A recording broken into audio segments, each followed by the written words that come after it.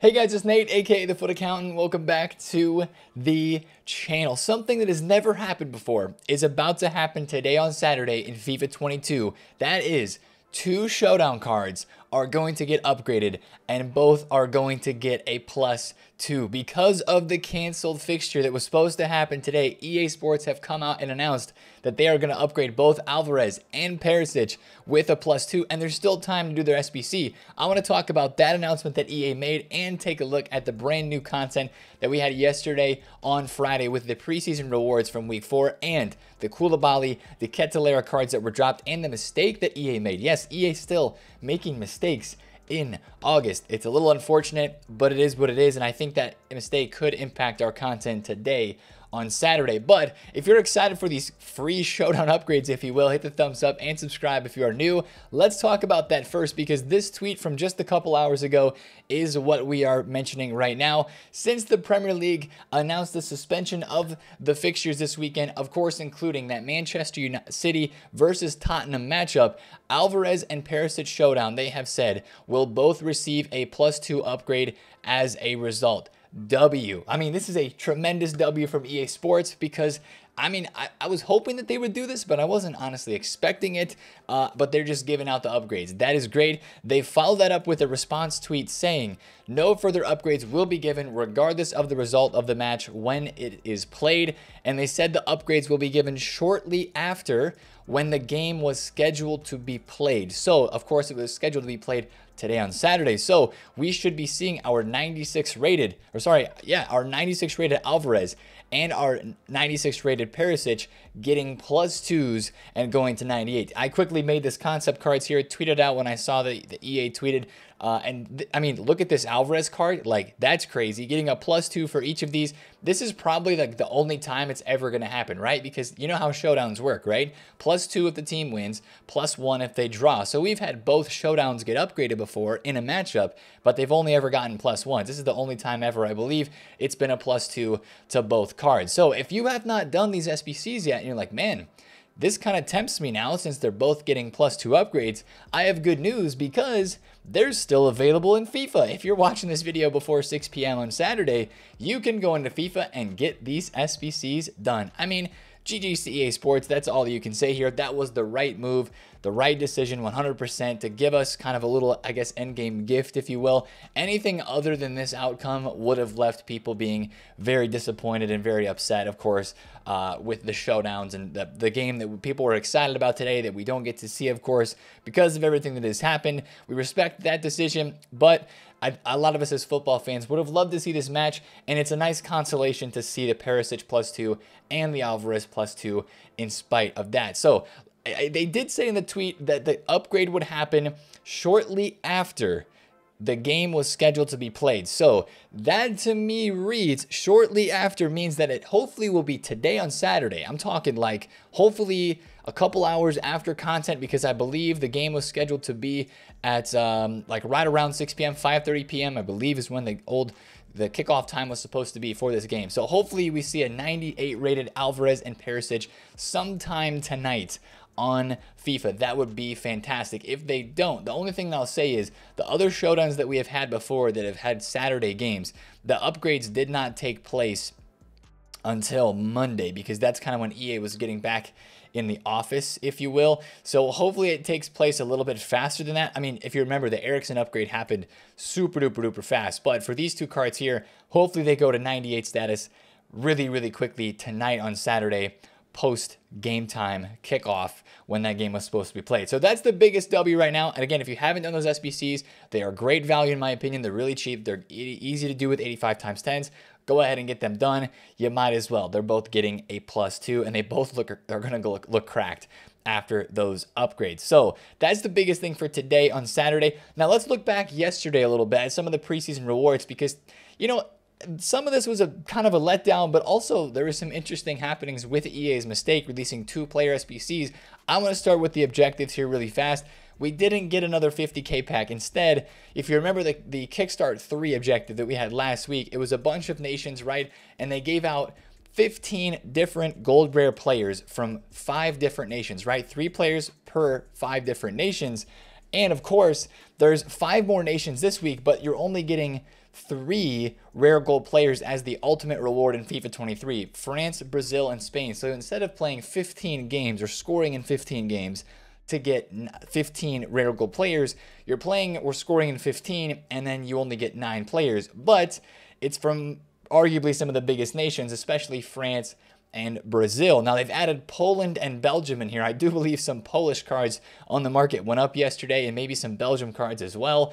Again, you only have to have 5 of them, so you can put in 5 Polish bronzes if you're like me and don't have anybody but like Lewandowski, team of the season in your club. You can throw 4 other silver Polish cards in there. It's, you know, a lot of people, please play golden goal in this, because a lot of people are not, and it's a pain, especially if you see a Polish or a Belgium team. Golden goal would be a huge help to get this objective done way faster, because again, if you're playing in the Kickstart game mode, you're trying to get the FIFA 23 objectives. That's what you're going for, right? So I wish EA would have made that mode golden goal in the first place. I was struggling with it on stream yesterday because a lot of people were not playing golden goal. So I'm going to wait until later on this week, and hopefully some of the sweats get it done and finish it off. But just play golden gold in there. It makes everybody's life so much easier. But that was a little bit, I guess, if we set the bar pretty high in week 2 with a 50K pack, this was a little bit of a bummer, but it is nice. 3 rare gold players from France or Brazil could end up paying out pretty nicely in a starter squad or with some fodder, since there's a lot of potential there with high rated players from those nations. So it is what it is. We also had a De Ketelaere released yesterday, which again, it's like 4 weeks in a row now where we have an objective player that is not leaked ahead of time that they end up dropping. Pretty cool card here. They didn't give him 5-star skills, which would have been cool, but he is Club 90, really nice looking card, and the AC Milan links. And one thing to watch out for today in objectives is a preseason cup, because the friendly game mode, I do believe, is still there. Let me go and check just to make sure, but I'm pretty sure preseason cup still has, yeah, it still has 7 days left on it. So I have not been playing preseason cup 3, but since everything went from, you know, week 3 to week 4, this is the last thing to go from week 3 to week 4. I would expect to see a new preseason cup today, probably with the same rewards. So watch out for that if you've been grinding that mode for some extra packs in FIFA 22. 10 golden goal games a day. It's not that bad if we're being completely honest. Now, let's talk about SBCs from yesterday, because this is where it gets interesting. Now, for me on the PlayStation, I only see one SBC, and that is Kalidou Koulibaly. Great center back card, absolutely cracked looking item, medium high work rates. He got like a solid pace boost. His defense and his dribbling, or his defense and his defense, didn't even need that much of a boost. He was already like maxed out on his team of the season card, but 85 agility, 86 balance, 99 reactions, 97 composure. Great card, great SBC. And if you take a look at his price, it gets even better. Only 3 squads to do him, like 150,000 coins, which again, at this stage of the game, you get done like that with the 85 times 10 with a couple duplicate cards you have. It is super duper duper easy to do. And if you take a look at the thumbs up, thumbs down, very high thumbs up rate and a very high completion percentage, 93% in the SBC section under this tab. So very popular SBC. You did have a good amount of Premier League fodder going up yesterday. Take a look at like Thomas Partey, right? He was 2K all the way up to 3.7K. So a lot of your Prem fodder is up. I do believe that at one point, Chelsea cards were all 10,000 coins yesterday. Like even silver and bronzes, because inside of the Koulibaly SBC, there's a Chelsea requirement for the 83 rated squad. So Chelsea cards were way up in price. So maybe check your club for some silver and bronzes there to see if they're still up. But again, pretty high chemistry on these. That's the only bad part about it, but the ratings are pretty low. But still, really easy to do to get that Koulibaly in. Some people are saying, hey, I'm taking Koundé out of my squad to run Koulibaly and Varane together instead of maybe Koundé and Varane or Varane and Rudiger. Now they're subbing in Koulibaly. Great card. GG's EA Sports. Love the price. And again, you can tell that people are going out and doing this SBC. And, you know, I was looking at this SBC just a bit ago and thinking to myself, this is a really good tip to remember as we're heading into FIFA 23 market-wise. If you're still in that market mindset and thinking about things a little bit, I mean, Premier League center back SBCs and Premier League SBCs in general that have hype to them, that are A, a good price, or B, releasing as very meta cards that would replace players in people's teams, they move the market every single time they're released. This is example number 1 of a card that even moved up in September, by the way. We're talking the last 2 weeks of this game. This card moved up 20,000 coins yesterday. He was 50K, 55K before the content drop. Right here you can see Cancelo, 55,000 coins. He is now almost 80K on the market after people did Koulibaly. They go out and they buy a left back card. They buy a card to link to him. This is the perfect card that they would go and get. This card starts to rise. So maybe even some of your other, I think like Conte Shapeshifter card is up a little bit too. 1.4, 1.5 basically. He's basically 1.5 mil. I think that's up a little bit. Yeah, so maybe up like 70, 80K, nothing crazy there. But some of your Premier League links are up because of, again, a very popular and meta SBC. Even Team of the Year Jorginho, what about you?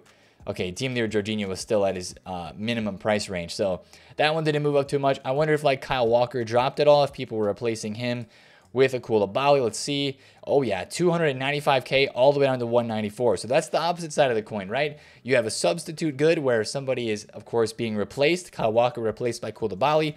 Then you have, of course, the good that is seen as a, I can't even think of the word right now, substitute goods and goods that you would use beside him. So basically links to the player, right? That's the easy way to say it. Cancelo links to Koulibaly and he goes up. Somebody will name that in the comments. I can't think of the proper term there, but that's kind of what went on with the market yesterday.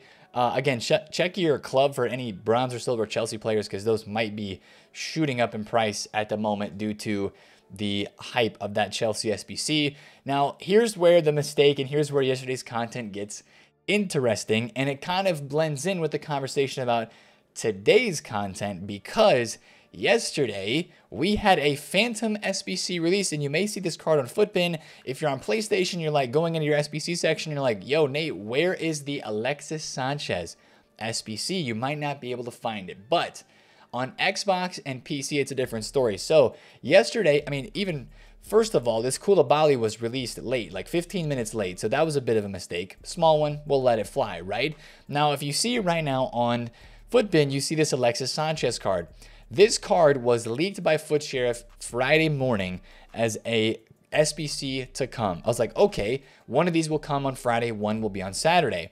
But evidently EA's had some issues because this Alexis Sanchez was dropped in the game on the Xbox and the PC SBC markets, or in the SBC tab, but not on PlayStation. It was an 85 and an 86 rated squad, and people were able to do the SBC, but they were not able to check the in-game stats of the card, as hence you can see they're not loaded in on Futbin because he's not been added as a card in the database on the game. Like if you search concepts, he's not there, so you can't search him up, you can't see his stats.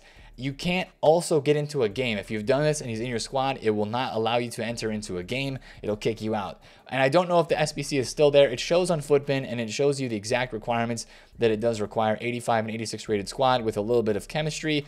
It's decently cheap. It's a cool looking card. The one thing I will say is he is not 4-star, 3-star. That is incorrect. That's his base gold card. He is 4-star, 3-star. This card is 5-star skills, 4-star weak foot, I believe. So I don't know if he's actually out on the game as it is right now, but of course, Foot Sheriff tweeted out EA mistakes, and it makes sense, right? We've only been getting one of these player SBCs every single day, so this SBC was probably supposed to be released today on Saturday. That's what we'd be thinking. That's what we'd be expecting. But EA seemed to drop it early for some people and not even everybody. So that's part of what I would expect to be today's content on Saturday. Now also, it's kind of a weird Saturday in the fact that a lot of SBCs are expiring as well, if you think about it. The 85 times 10, I've only done it 3 times since it's last refreshed, but today will be the last time you'll be able to do 10 85 times 10s before this and the 95 plus shapeshifter player pick expire on Sunday. So that's really interesting as well, is to see what is going to be happening on Sunday as all this stuff expires and goes away. At least these 2 SBCs that are really, really big. I think there's a couple other ones that are in here expiring as well. Just kind of keep that in mind. The 82 plus player pick, common triple gold upgrade. I would imagine that these are going to come back. The repeatable shapeshifter player pick, you would think that it's maybe going to come back as well. There's just so much in here that's going to expire on Sunday. I'm really, really curious to see how this ends up happening and what stays, what goes. We had the batch 2, preseason batch 2 player pick re-released yesterday as well. Kind of an LSBC, but it is what it is. And the 87 plus player pick expires as well, and that was released a couple days ago. And yeah, that one's still there and it's kind of being forgotten about. I feel like the main two SBCs right now are these two, 85 times 10, 95 plus shapeshifters, and the year in review. I can't leave that one out. I've already completed it for the day, so it's not showing for me, but the year in review is expiring in 6 days, so we're able to do one of those every single day to chase Kimpembe, if you will, or any of those footies cards that you maybe had not completed yet. So that's kind of the big news of what's happening right now. Watch out for Alexis Sanchez today. Watch out for a brand new cup. I do think that we would get one more of those since the friendly is still going to be there in the game. And yeah, other than that, just trying to enjoy grinding these FIFA 23 rewards, getting those done. If you're still chasing after 99 Messi, Ronaldo, Marcelo, Ginola, any of those guys, enjoy maybe the last few 95 plus shapeshifter player picks. I would hope that they would re-release that SBC. I would hope, fingers crossed, but we'll just have to see as EA maybe are just starting to turn on that one-track FIFA 23 mind here very, very soon. So that's going to be the video for today. If you guys did enjoy it, smash a thumbs up on it, comment down below if you have any questions, and subscribe if you're new. Watch out very soon for some of FIFA 23 videos talking about preparation, how to get ready for it, and all of that good stuff as we get closer and closer to FIFA 23. Thanks again, guys, for watching. It's been Nate, the FutAccountant. I'll catch you guys later. Peace.